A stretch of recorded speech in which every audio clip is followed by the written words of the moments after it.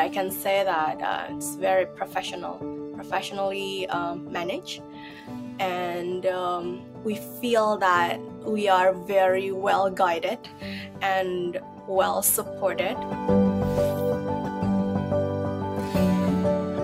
Hi, my name is Friska. I'm from Meramu.id, and I am the CMFO and one of the co-founders from Meramu.id.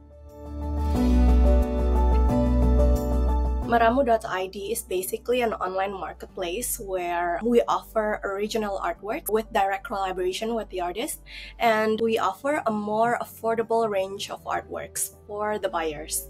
And we currently have more than 100 artists on board with over 500 of artworks available.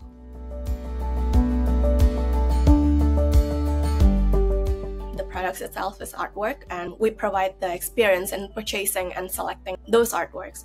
And it's not a primary needs of our buyers or customer. It's not as well as secondary. It's basically something that you don't buy on a weekly or a monthly basis, right? So the user journey is quite long. We feel that it becomes critical for user engagement or user retentions to step in, because these kind of small interventions are often required not only to remind but also to encourage users to making the next step in the buying stage, in the marketing stage, right? It actually becomes complementary steps in our campaigns. It also added that personalized experience for our users. We not only do online efforts, but also we do exhibitions. And from there, once they already experience the offline exhibitions or the offline events, they usually step into our platform, either to explore or to make a direct purchase from there.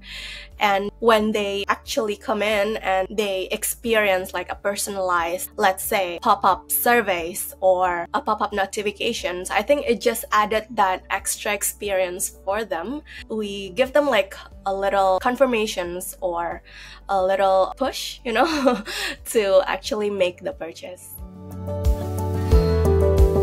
I can say that it's very professionally managed, and we feel that we are very well guided and well supported, and it not only guides us with the whole process and the whole technical aspects of it, but it gives us further knowledge about this technology, like the engagement stages, the retention process, all those tools.